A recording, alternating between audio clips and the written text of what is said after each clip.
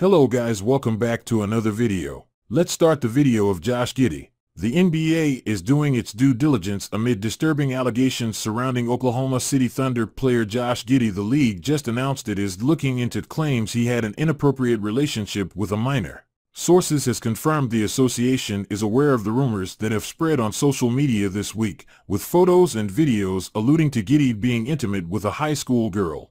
Giddey was asked about the speculation at Thunder practice on Friday, and he remained tight-lipped. "I understand the question, obviously, but no further comment right now," Giddey said. Thunder head coach Mark Daigneault was also asked about Giddey's status after practice, and he declined to comment.